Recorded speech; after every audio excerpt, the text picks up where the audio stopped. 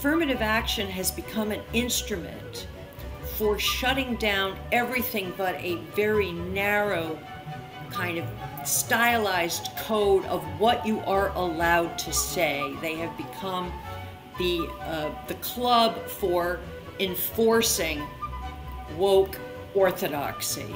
Hello, I'm Jonathan Tobin, editor-in-chief of the Jewish News Syndicate, jns.org, and you're listening to Top Story, a weekly podcast where I analyze the most important stories happening in Jewish news around the world. Each week, I will break down politics, foreign policy, and culture to provide insights into what is going on behind the headlines.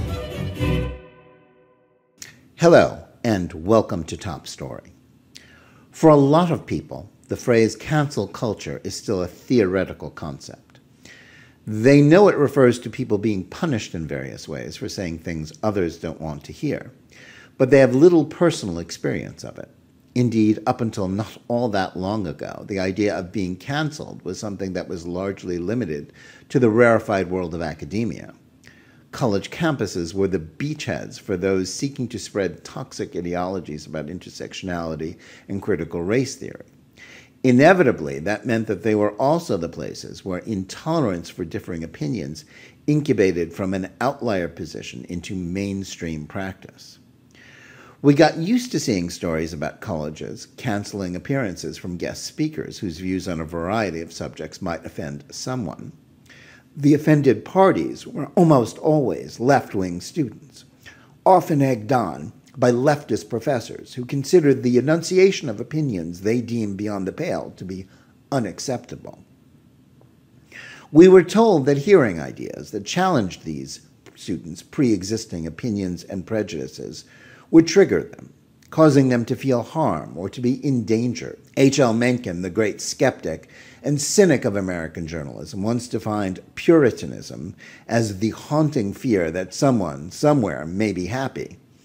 The woke left has embraced its own brand of rigid orthodoxy, in which they are haunted by the idea that someone, somewhere, may be questioning their ideas about race, gender, government power, and above all, about whether open debate about these issues should be tolerated.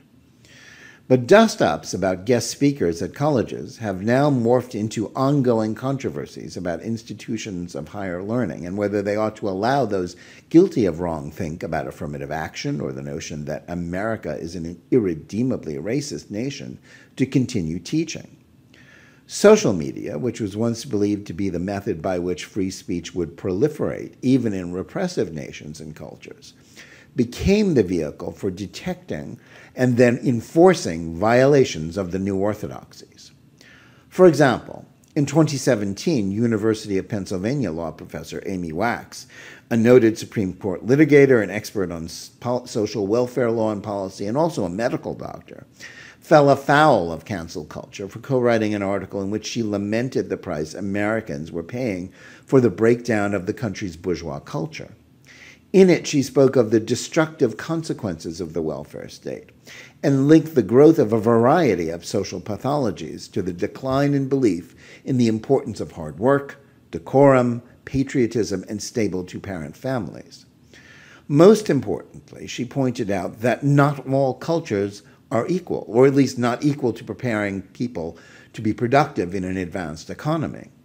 The willingness of opinion leaders in popular culture to champion multicultural grievance polemics had, she said, had real consequences in terms of the actual harm done to society. For this, she was roundly denounced at her own university, which had repeatedly honored her for her teaching, as well as throughout the academy. But rather than stay silent, she's continued speaking out in defense of the Western canon, as well as about the truth about affirmative action policies.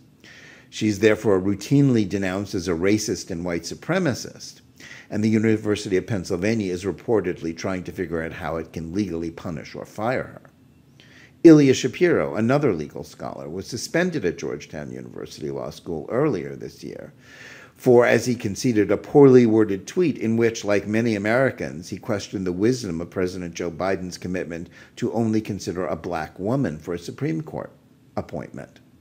That prompted some Georgetown law students to pressure the university to not only fire him, but to provide them with a safe space where they could cry about Shapiro's apparent heresy.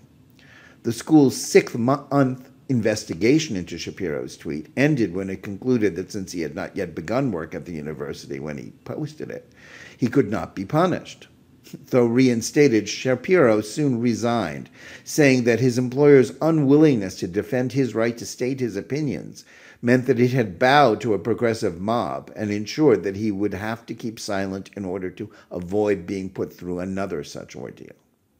At Princeton University, noted linguist Joshua Katz was fired, supposedly over a past violation of school policy for which he had already been punished, but really about his willingness to criticize the moral panic about race that spread throughout the country during the summer of 2020.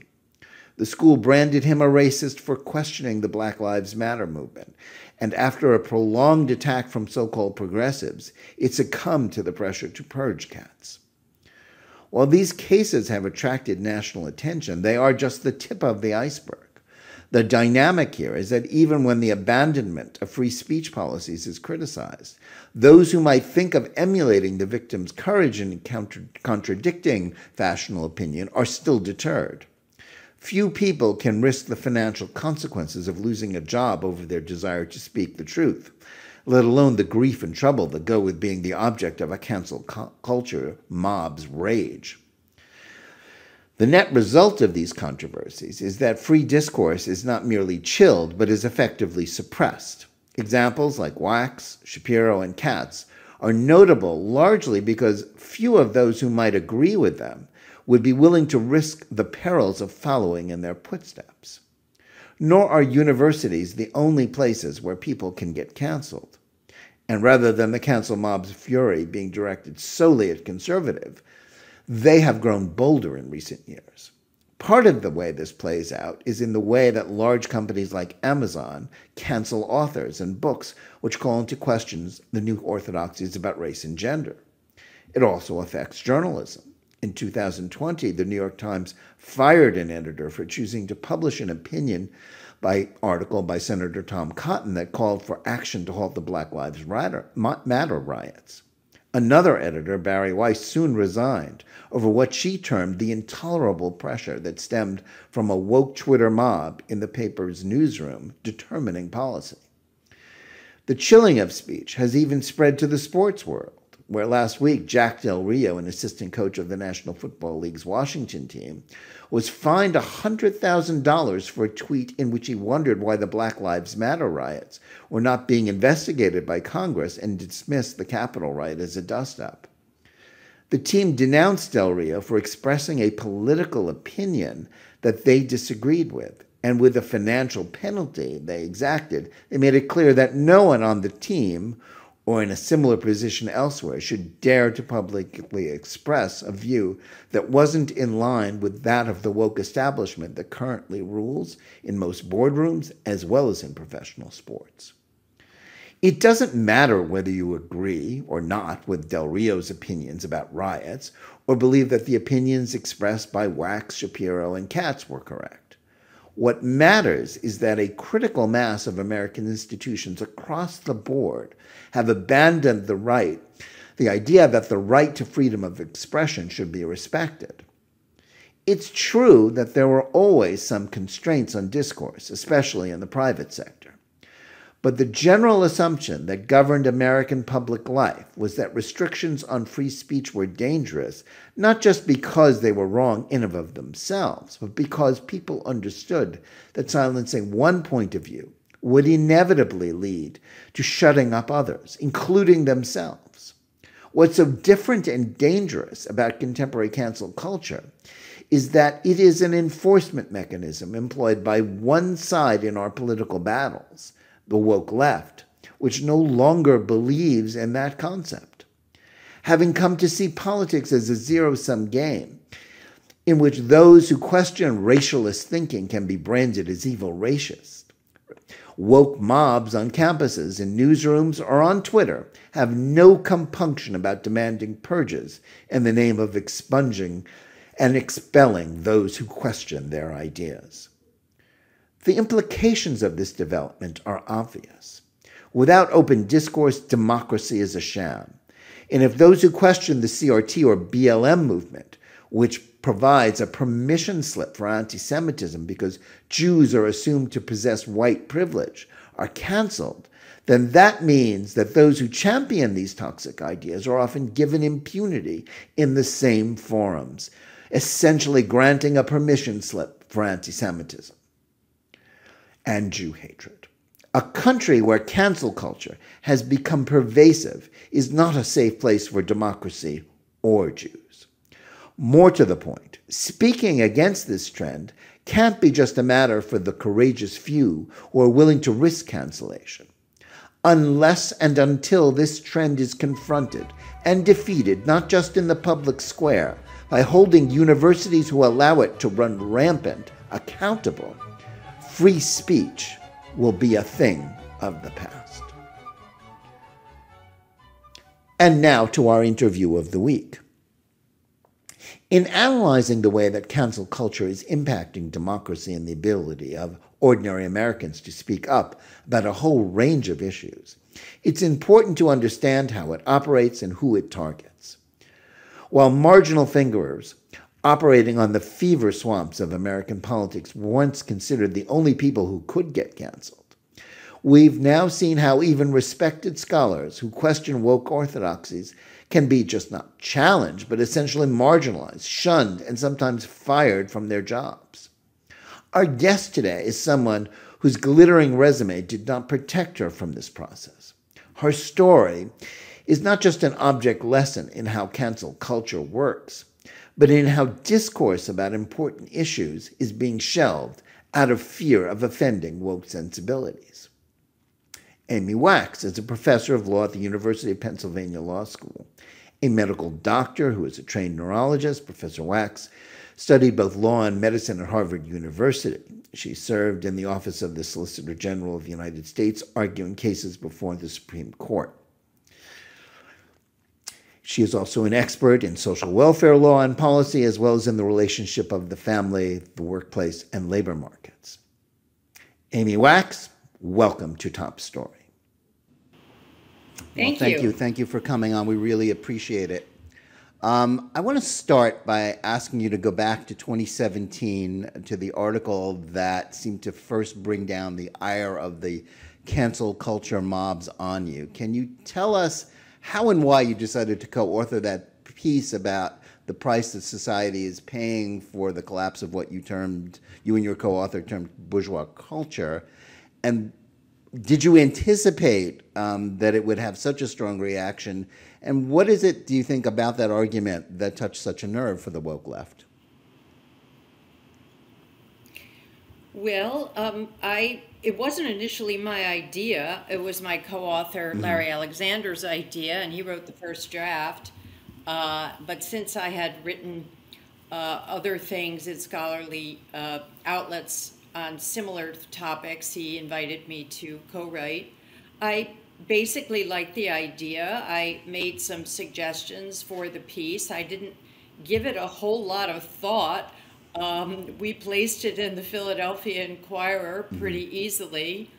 And then there was this bizarre uproar about it, which I have to confess to you, I struggle to understand the woke mentality, which is very foreign to me. Everything that's happening in our society, the changes that elites are spearheading in the way we think about things are strange to me. So I can't really give you a full account of why there was an uproar about it. It was comic in a way. What I found particularly comical about it, or ironic, is that many of the people, my fellow faculty members and, of course, administrators who are burgeoning in number at the law school and at the university, they live impeccably bourgeois lives. They are much more likely to be married. They tend to move out to expensive neighborhoods, very undiverse neighborhoods very often, places I call white-opias. They live in many ways the 50s bourgeois dream. They obey the law. They you know, they're devoted to their children. They work hard. So they follow the script, the bourgeois script, and yet they find it outrageously offensive that someone would recommend following that script and attribute a lot of social troubles to the failure to do so. Can Sure, I fully please. explain that? No, I think it's very strange. It's hard for me to take it seriously, but because I came in for an enormous amount of criticism, I had to take it seriously. Somehow people found it racist and a white supremacist and, you know, arrogant and unfeeling and offensive and threatening and all of that terminology we're now familiar with now that wokeism has taken over our universities and also marched through other institutions. So that's a long-winded way of saying that, yeah, I was blindsided by the reaction, but it was a harbinger of developments in our political and cultural lives, and, you know, the beginning of some really disconcerting trends that have, if anything, just gotten worse. Yeah, I think that's very true. We've certainly come a long way in the 5 years since that article was first published. And I imagine that the liberal editors at the opinion section of the Philadelphia Inquirer, who are, of course, uniformly, you know, on the left themselves, did not think that they were doing anything that outrageous by publishing an article that just basically told people, you know, do things that we would have thought perhaps before this were just normal. You know, as you say, obey the rules, better outcomes. Or make your life better. Yeah, or do the things that make your life better, and are widely acknowledged to make your life better. But I think that whole idea that you yourself, through your choices and your behavior and your habits, can make your life better is one that has become extremely unpopular. Actually, the editor who did accept the piece, who has become a friend of mine and is no longer at the Philadelphia Inquirer, he was forced out because he was too middle of the road and not woke enough. And I think he was blindsided as well. He never quite recovered from the reaction.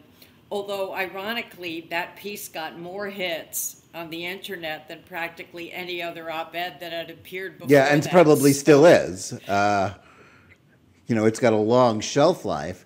But, you know, sort of to put one's finger on it, I think you say something very interesting where you said, well, this is the way everybody thought that you had to get ahead in life, no matter who you were.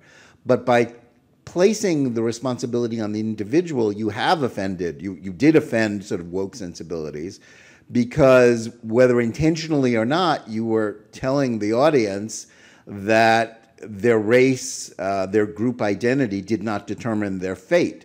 And that was not the most important thing about them. Now, I have to say, if you and I were having this conversation 5 years ago, I don't know that either of us would have anticipated how much the sort of racialist thinking, which came to the fore, especially in the summer of 2020 after the death of George Floyd and the rise of the Black Lives Matter movement, and the mainstreaming of things like critical race theory and intersectionality.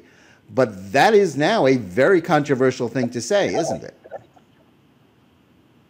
Yes, I mean, it's almost unacceptable in the academy to doubt the narrative of structural and systemic racism in particular, but even more broadly, structural and systemic factors as the critical ones, indeed almost the exclusive ones, feeding into misfortune along many different parameters and categories. So it's not just blacks, but it's any people of color. It's women. It's, you know, people who are poor, except, of course, you know, white people, because of their privilege, are generally exempted from this. Indeed, I joke with people that the only people who are responsible, who are held responsible as full human beings in the world, are white males. Unfortunately, they're responsible for everything. Yeah. including everything bad. So that's the good news and the bad news. But I think the whole notion of personal responsibility is under attack.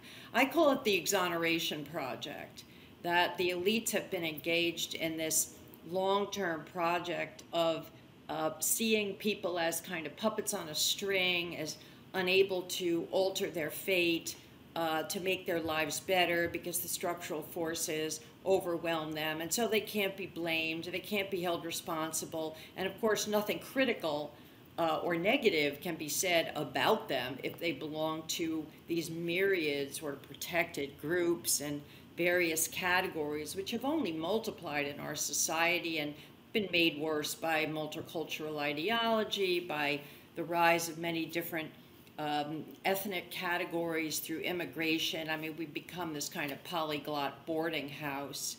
And of course, the flip side of that is this enormous attack on quote unquote whiteness, which is really just, you know, our formative European traditions and mindset and ideas and ideals. Those are under a cloud, hence the bourgeois values that we brought from our European origins and specifically our Anglo-Protestant formative origins for this country, which reigned supreme as authoritative for a very long time until they were recently deposed, not, I think, to good effect in my mind. But in just, you know, in holding that opinion, I am now a sort of enemy of the people.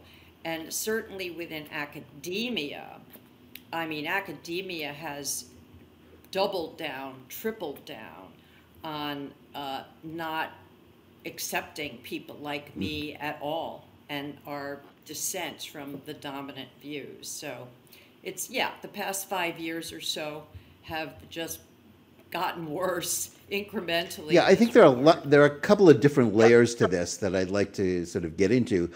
On the one hand, you know, this is in part about the Western canon, which I think sort of the study of the American Academy, the whole purpose of the university experience was to educate Americans in this manner. I mean, it sort of attacks the very, you know, foundation of these institutions, which are now, you know, basically declaring you and anybody who agrees with you as a non-person. The other layer to it is sort of the personal way, the way sort of cancel culture and mobs, whether, you know, progressive mobs, whether, you know, on campuses of students who are express outrage and administrators who bow to them, or on Twitter, or really in just about any, you know, line of, of endeavor lately. Even football coaches are getting canceled for saying the wrong things on Twitter, as we've seen in the last week. This is much bigger than the Academy. If we were having this conversation a few years ago, we would say, well, this is sort of an academic thing. People, you know, we know about all the stories about speakers being canceled and students and faculty being unwilling to listen or hear opposing opinions. But it's really like so many other things. This has spread from the campus to the public square, hasn't it? Yes, so I think I forget who said it originally, but I think it might be Andrew Sullivan, although he may have just repeated it. We all live on campus now. So I think it was possible back in 2017 or 16 to say, well, this is just a quirky set of extremes, you know, the pointy-headed Ivory Academy puts forward, but society is centered and sensible. Well, that is no longer the case. The long march through the institutions has gone very, very far, and now the media, entertainment, the nonprofits, the big corporations, journalism, the teaching profession generally, and not just in universities, and certainly the universities, have adopted this pernicious cluster of ideas and practices that proceed from what I saw in 2017.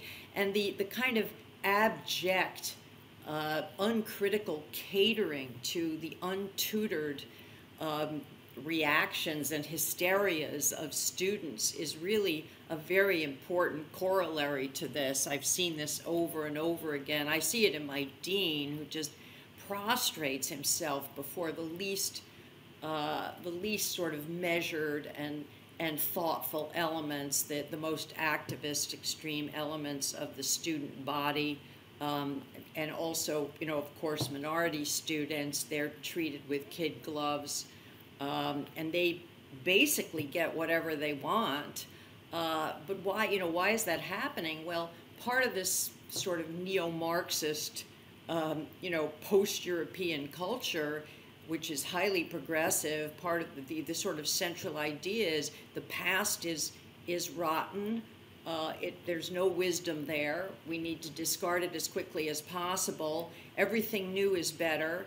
And as part of that inversion, the authority and the wisdom of old people is to be ignored. Young people are the wise ones. They're the ones who represent the future, progressive ideas. There's a total inversion of the usual order of things, where the students have to be listened to, and the older, more educated and authoritative elements in society, they need to be discarded and banished effectively. They have nothing to say, nothing to offer. The past has nothing to offer. All of that, I think, is now. It's sort of like the Cultural Revolution. You and your colleagues are being put through struggle sessions for defending what was once normative. And students call the shots. Yes, the students decide what's normative. And the students, of course, I'm sorry to say, they're like students have always been. I mean, they're totally clueless. They need the wisdom, and they need the tempering influence of their elders. When they say, well, free speech is just this fetishistic, quirky idea that, we need to get over, I would count on their teachers and their betters to say, no, it's absolutely central to our system, to our American creed, to our democracy. You shouldn't be talking about it that way, and here's why. No, they don't say that at all. They say, oh yeah, that's so old-fashioned. That's yesterday. We don't need dissent. We don't need to tolerate dissenters, especially when they're wrong. And of course, we know they're wrong. So those ideas, now reign. They dominate on campus. And people like me, they're really intent upon purging as best they can. There are so few of us left, I think, that. And the ones who are left and who speak to me privately in support, they won't speak up publicly. They're afraid. Yeah, well, I think there's, as I said, there are a lot of layers to this, but you were a person who did not submit to the struggle session. There have been a few other examples, people like Ilya Shapiro or Joshua Katz in Princeton, who's just been fired on the pretext of a past indiscretion for speaking up against the Black Lives Matter movement.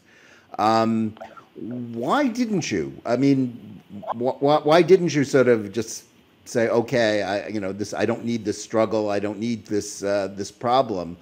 What was it that caused you to basically to defy and, in a sense, double down, because you've continued to speak out?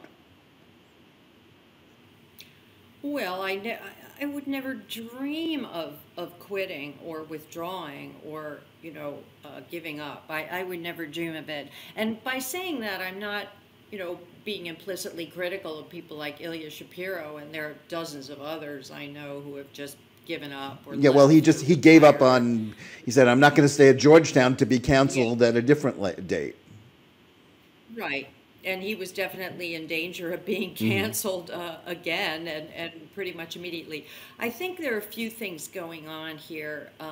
Number one, I'm not in the position of younger people. I'm almost 70. I have tenure. I'm coming towards the end of my career. I am, relatively economically secure. My children are grown. I'm not in as vulnerable position as some of these other people who have quit the scene or who have settled.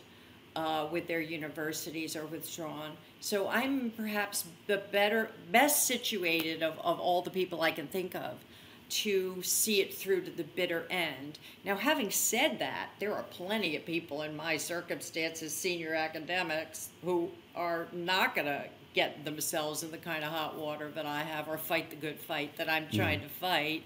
So, those circumstances don't necessarily dictate someone acting the way I do. But the real reason I'm doing it, and this is very telling, is I'm doing it for the young people around me, for my students, for young scholars, for assistant professors, for fellows, for individuals who don't have tenure, for young individuals who've just gotten tenure.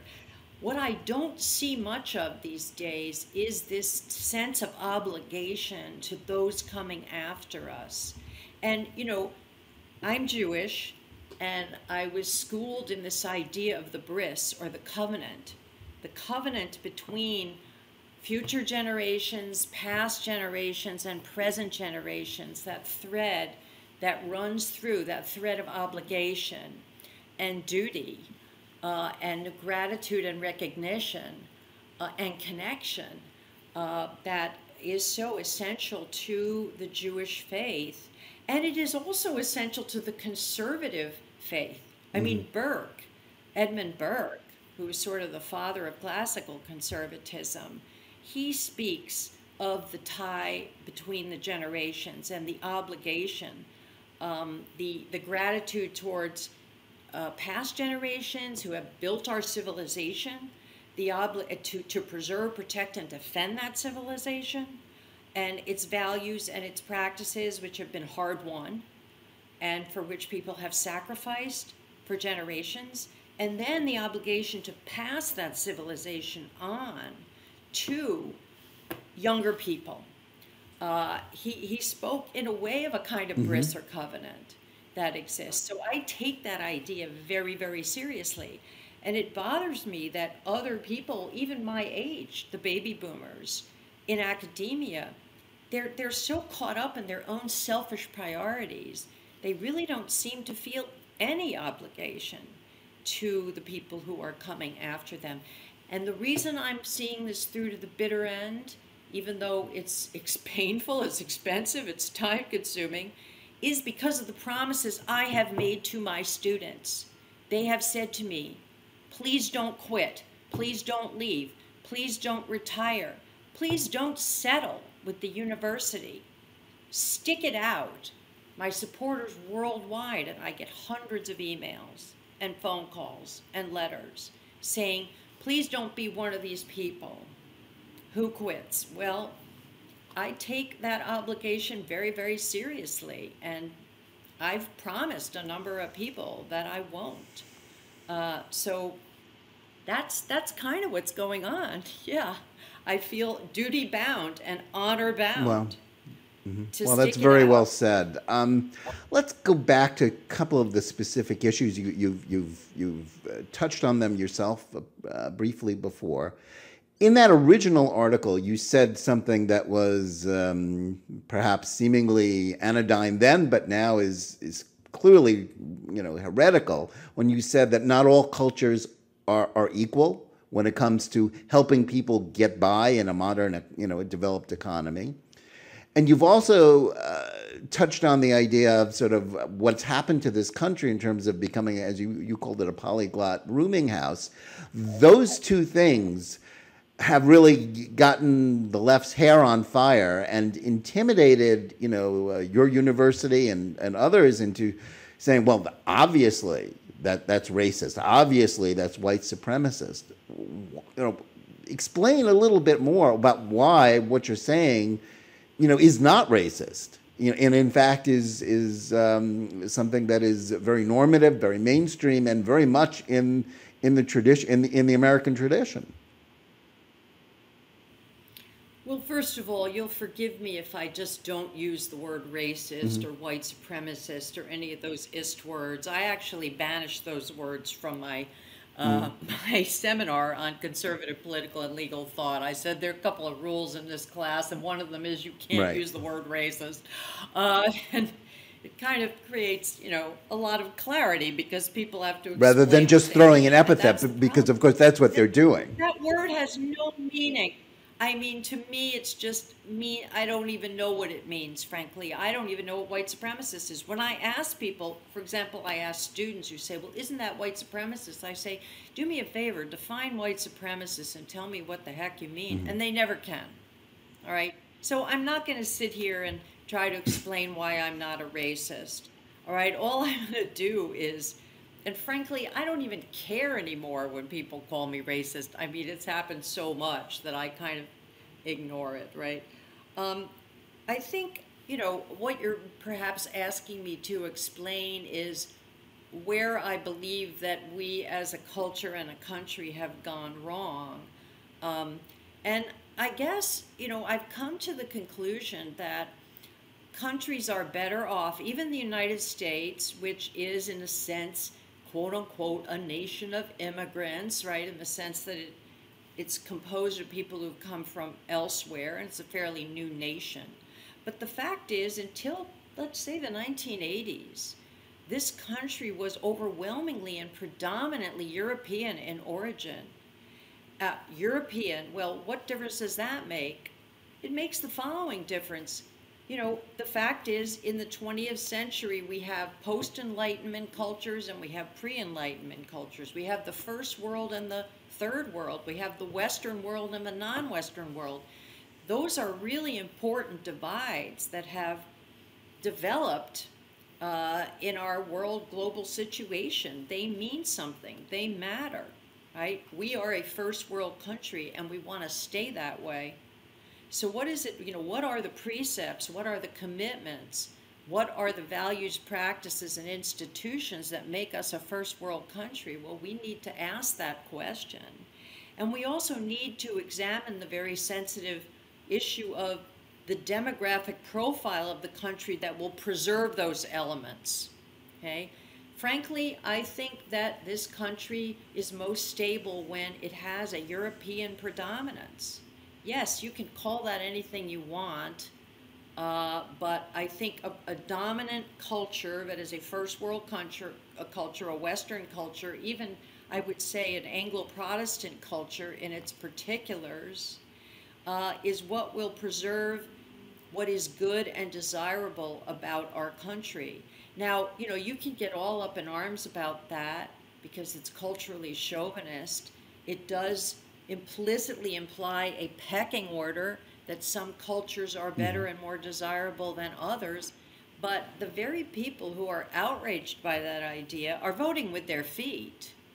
They are seeking out our country. They are seeking out countries that are run by European peoples along, the post-Enlightenment lines, the democratic lines, the due process, and sort of tolerance of dissent institutional lines that we have developed. And they are demonstrating their preference for those systems, for those places. And, it goes all the way down. It's interesting. This is a bit of an anecdote, and then I'll stop. I was at my husband's 50th prep school reunion this weekend. I won't name the prep school, but it's a very fancy one. And what I noticed when talking to all of these many people is the ones who are retiring are all retiring to white places. I mean, they're going to New England, they're going to Stockbridge, Massachusetts, they're going to New Hampshire. They're not moving from less diverse places to more diverse places. They're moving from more diverse places to less diverse places. They are escaping diversity. So these are impeccably left-wing people, by and large, who will lecture you about, what's going on politically and how wonderful diversity is, but they don't live that way. In their actions, they do not make good on those luxury beliefs, as Rob Henderson would say.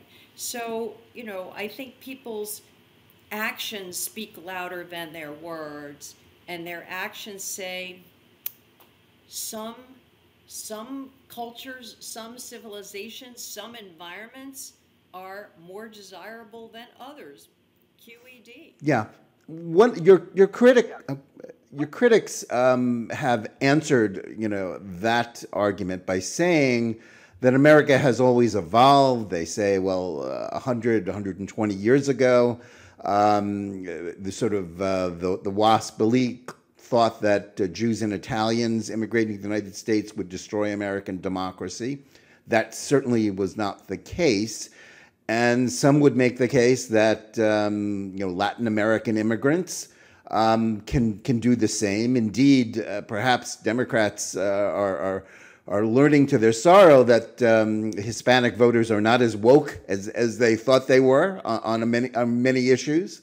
Do you think that's a valid argument in terms of keeping America less diverse, or having a more skeptical idea about mass immigration, certainly about mass illegal immigration? Is there a leg to stand on in saying that America can continue to diversify and still maintain its Western European culture?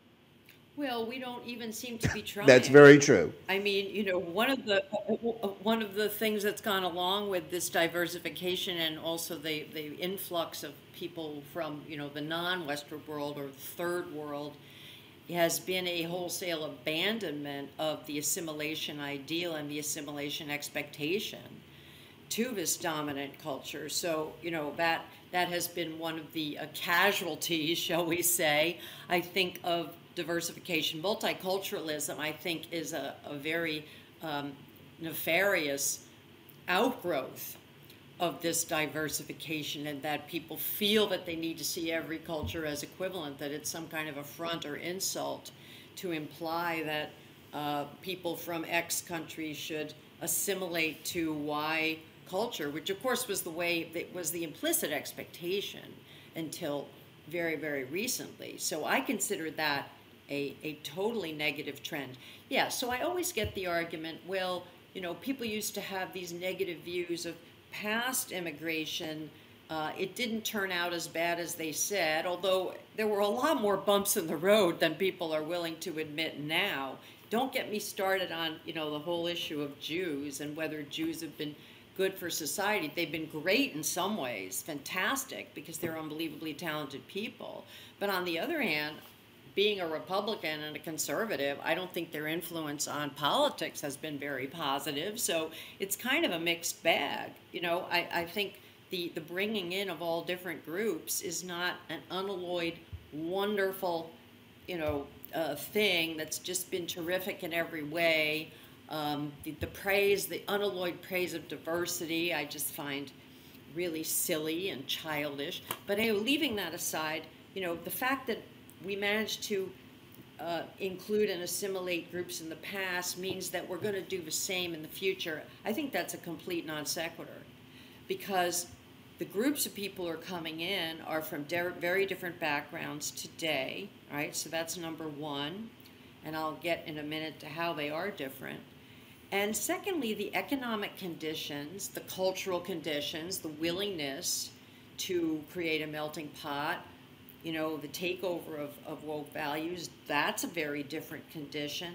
The sort of global situation and the desperation of our lower classes and our sort of middle American, white legacy population is very different. There's so many differences, I think, between the past and the present and the future that we're projecting, that we can't say, well, if we could do it then, we can do it now. I just don't see that as following necessarily. So I reject all of that. Now, why is it a concern that we're bringing in a lot of people from South America, from the Hispanic South, from Africa, from Asia? Well, let's just talk about corruption. Right? I mean, one of the salient features of Western Europe, and especially the Anglosphere in Northwestern Europe, has been very low levels of corruption, a kind of public spiritedness, a norm of public spiritedness and civic responsibility. that has taken hold for whatever reason and has been enormously important in creating the wonderful societies that we see in Scandinavia, that we saw until recently in the Anglosphere, and in Europe perhaps more broadly. And the rest of the world isn't like that at all. The rest of the world is riddled with corruption, with self-regard, with tribalism to an extreme degree. And, you know, the question is whether those values are going to come in with the very people who hold those values, or at least, you know, their countries and their civilizations exemplify those values. That is a concern. That is a genuine concern that we ought to have. You know, everybody loves to dump on the British Empire and the Raj and imperialism. I get that, colonialism.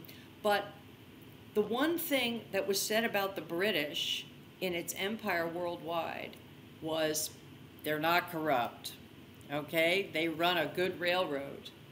They're honest when it comes to the administration of government, relatively speaking. That doesn't mean they were perfect, but they were much, much better than many of the administrations that they replaced. So that's just one example, I think, of why we might be wary of bringing in large numbers of people from very different societies. The other concern is, you know, and now, well, let's talk about Asians, because people have been very critical of me for expressing a little bit of wariness about large influx of Asians.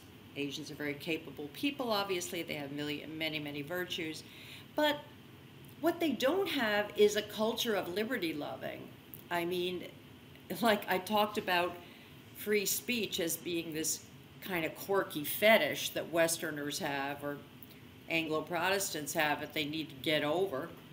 I'm told by my young friends that people coming from China and, you know, the girlfriends of these Americans, the Asian girlfriends, their attitude is like, what's the big deal with free speech? Like, why is everybody hung up on this?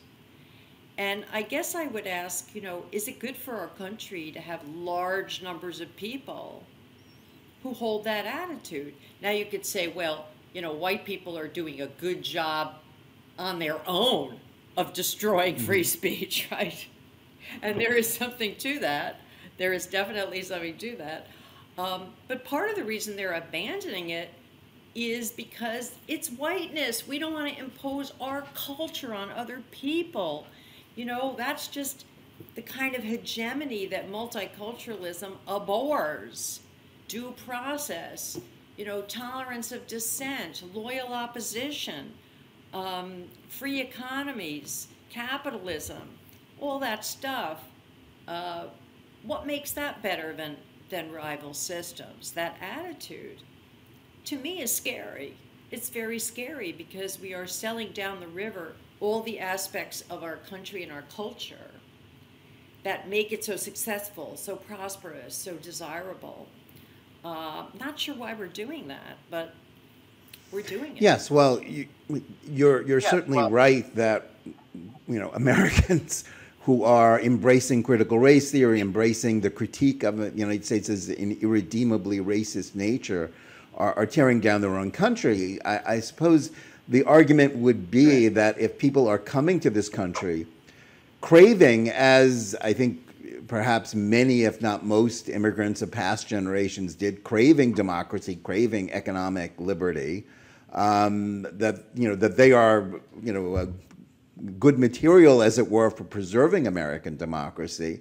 But if they're not asked to sort of pledge allegiance to it, and in fact, quite the contrary, you know, they're being taught, or Americans are being taught, to think that their culture is not better, that their whole way of life is not something to be emulated and to be preserved, then why should we expect anyone, whether they're coming from a country like China, where there is no tradition of democracy, and indeed where, you know, it's sort of an ethno-nationalist state, always has been, why should we expect them to suddenly become advocates of democracy, or anybody, if we're not doing it ourselves? Right. Well, that's very well put. I mean, that I think is exactly what's going on. And, so the elites are kind of legacy elites or whatever.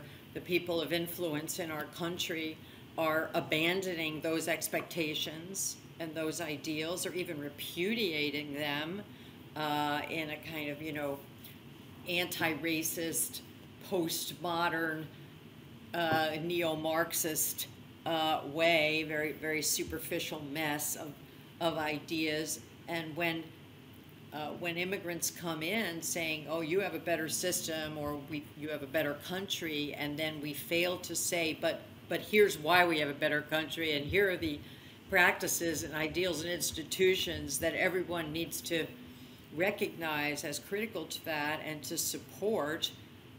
We're not willing to do that, and we're, and the question is, why are we not willing to do it? We're not willing to do it out of a kind of misplaced mania for equality, that it's somehow an affront to imply that there's better or worse, that cultures are unequal, or even peoples are unequal in, their interests, their talents, their ability. They have various strengths and weaknesses. We're just not willing to face up to that, so we destroy ourselves. And that, I think, and it leaves the people who come here, I think, very confused and unsure. But they want to emulate the elites, ironically. They want to become elite. They want to rise in the world, and so they're going to ape and imitate the attitudes that, are being handed to them. The other thing I think that's going on is it's very tempting to jump on the multicultural bandwagon if you are from a, different ethnicity or non-European culture. I won't say non-white, because, racial categories are kind of fluid and overlapping in some ways. But if you're a person of color, then you can be a victim. And it's very tempting to take on the role of a victim in our current culture and society, because you get all sorts of goodies and extra privileges if you are a victim. So I think it's very hard to resist. It's not that some people don't resist it. Hispanics who vote Republican and just reject that whole woke mentality, who vote for Trump, they in a way are just refusing to turn themselves into victims. But they're still in a minority. Same with Asians, same with Indian Americans. People say, well, why are you critical of Indian Americans? Well, because they're among the highest earning and most successful people, immigrants that we have, and yet they keep complaining about how racist and awful our country is.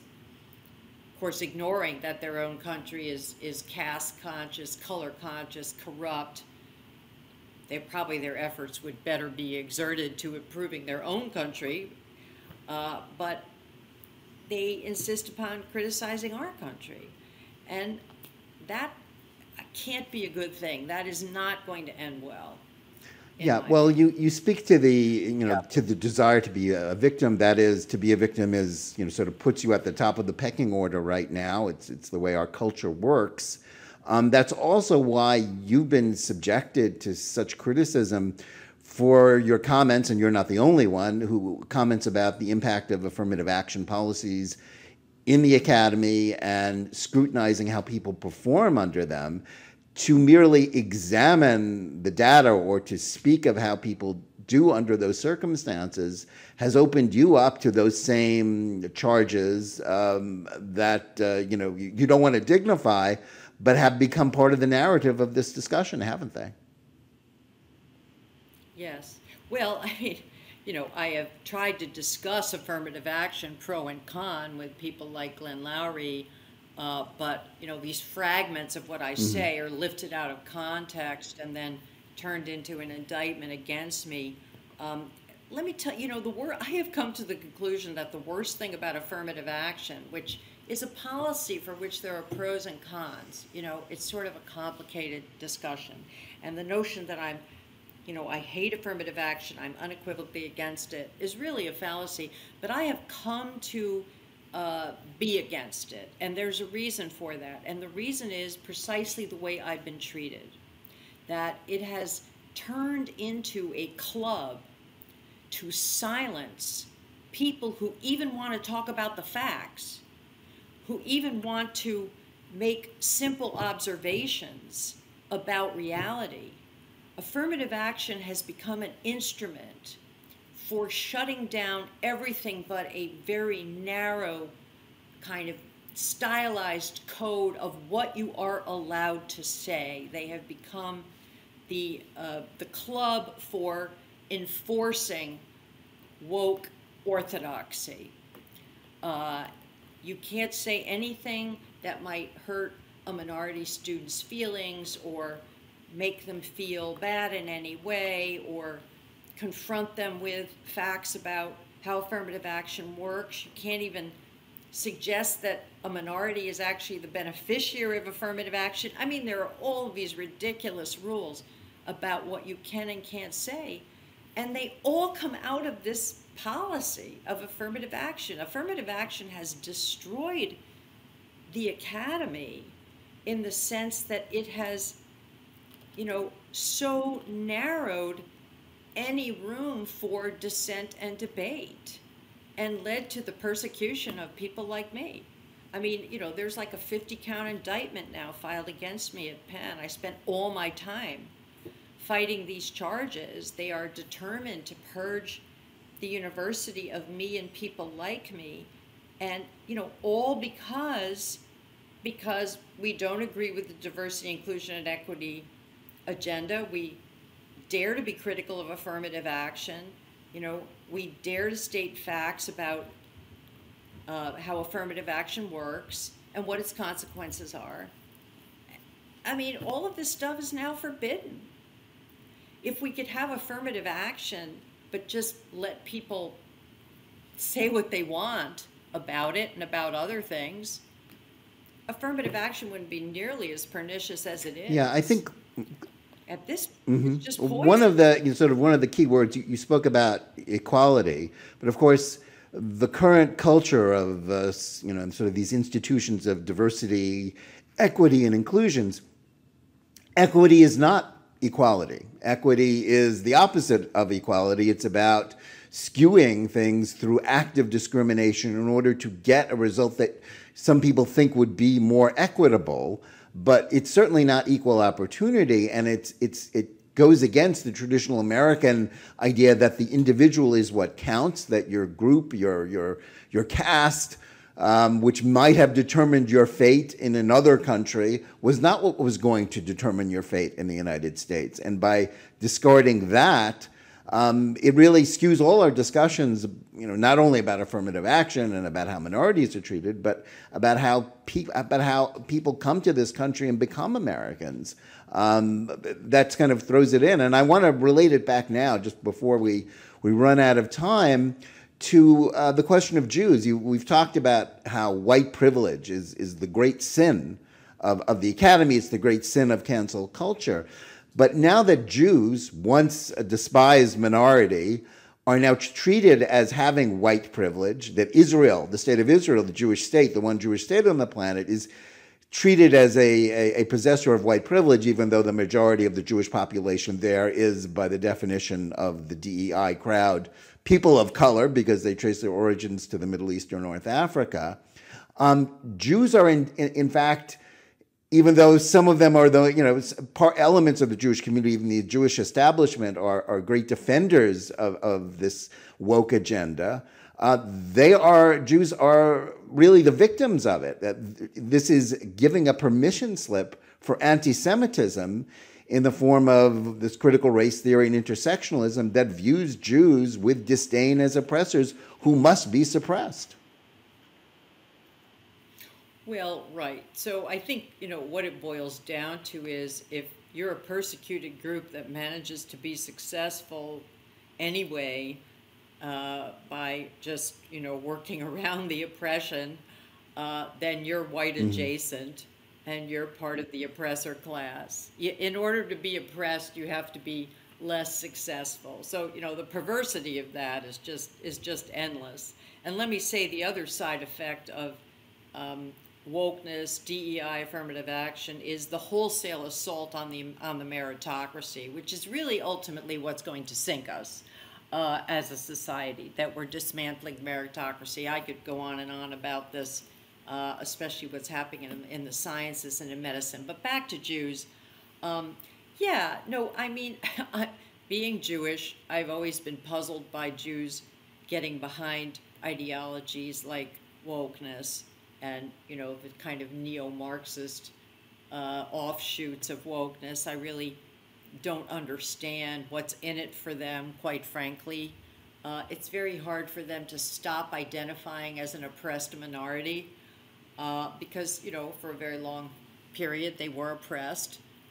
They were discriminated against, but now they've managed to overcome all of that. And so the victim class has kind of turned against them because they're too successful. And, you know, the whole anti-Israel thrust, I think, is part of this movement to disdain nationalism, disdain the idea of a dominant identity, of trying to preserve your culture, trying to do it through demographic policies. I mean, all of that, Israel does all of that in spades, of course, and they're targeted for it. So that's part of it as well.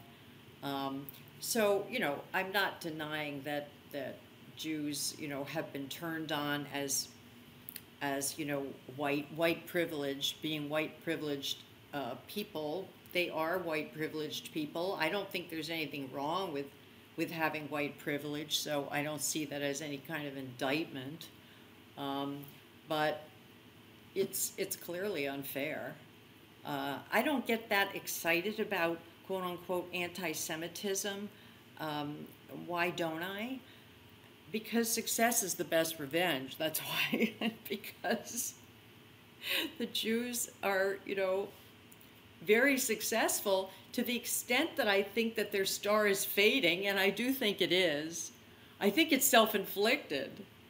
They have, you know, instead of their kids going into the professions and sciences and the like, they're going to film school. I mean, it's push cart to push cart in 3 generations, right? But that's sort of the natural evolution of an ambitious immigrant minority as they become more successful.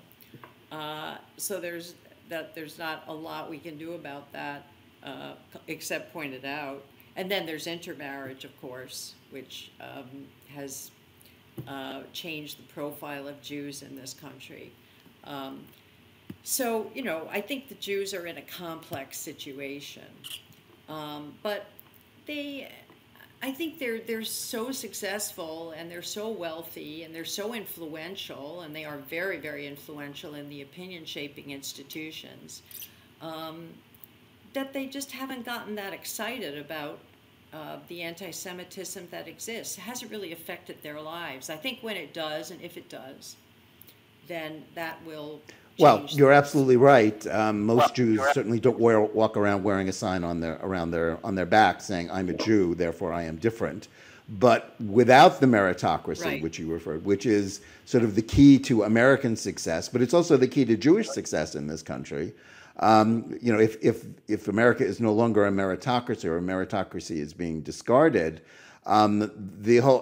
if you know, ideas which sort of target Jews or treat them as, you know, the other, or as somehow as despised as the dreaded WASPs, then certainly it endangers not only their future but also their ability in some cases to preserve their security, because without the things that have made America America, the Jewish community in this country, which is sort of uniquely successful in the history of the diaspora, just doesn't happen and can't continue. I'll tell you one thing that really puzzles me, and I would like to see how it evolves, is, I mean, I have 3 children, 1 son, 2 daughters, and I am surprised and I am amazed that Jews are pushing these equitable policies, which are, of course, anti-meritocratic, in every possible way, pushing these policies when they are directly hurting their own children. They are directly hurting their own children. So, take Jewish sons and to a lesser extent daughters who are well equipped to and want to go into academia, which is a place where Jews tended to gravitate in the past. Their opportunities are so diminished to get those jobs now, practically nil, frankly. I mean, it's very, very difficult to get hired as a white male, and Jews are considered white males, no matter how talented you are and how good you are in your field. And so you would think that Jewish parents would be very upset and up in arms about this, because it's having a concrete effect on their own children's opportunities. And, I know young people, Jewish and other non-minority young people, who recognize that they are being shut out. They are being totally shut out. Why they're not up in arms and rebelling against that, I do not understand. Because, yes, they are being directly harmed. Yeah, well, I think fashion, the power of fashion, the power of fashionable ideologies is almost indomitable in today's society, and certainly in a country where free speech is on the decline, whether you're talking about big tech or, as I say, the cancel culture has migrated from the academy to the public square. The willingness to stand up against these things, even when your own interests are at stake, requires a sort of a very different mentality than I think many of us have. Yeah, it's really quite shocking, and I just wonder, what would shake these people out of their doldrums of seeing how it's harming them directly. I mean, maybe it's that Jews just aren't having that many children. I don't understand it, frankly, and I'd like to see it change, but hasn't changed. Well, it's yet. Certainly a self-destructive tendency. Professor Wax, I want to thank you for coming on. I think we've barely scratched the surface of some of these issues. Perhaps you can come back at a later date and we can go even further into it, and we'll trace your own battles along these lines and see how you're doing. We also want to thank our audience, whether you're listening to us on Spotify or any of the other podcast platforms, watching us on Facebook or Twitter, or on the JNS YouTube channel, or on JBS TV. Please like and or subscribe to Top Story and give us good reviews. Please write to us at editor@jns.org. Let us know where you listen and watch the show and what you think about it.